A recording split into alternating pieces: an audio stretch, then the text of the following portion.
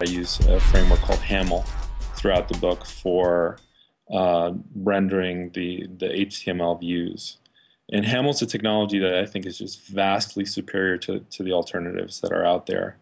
It allows you to describe your HTML template using a very lean, very specific kind of markup that's white space sensitive. And when you look at it, it shows you your DOM tree. Like it takes very little mental mapping to look at a Haml file and think of what the structure of the page is going to be. So that makes it vastly superior in my mind, and in the mind of probably 50% or more of the market that's out there. So right in the beginning of the book, I say, hey, this is an opinionated book. We think Haml's much better, so that's what we use.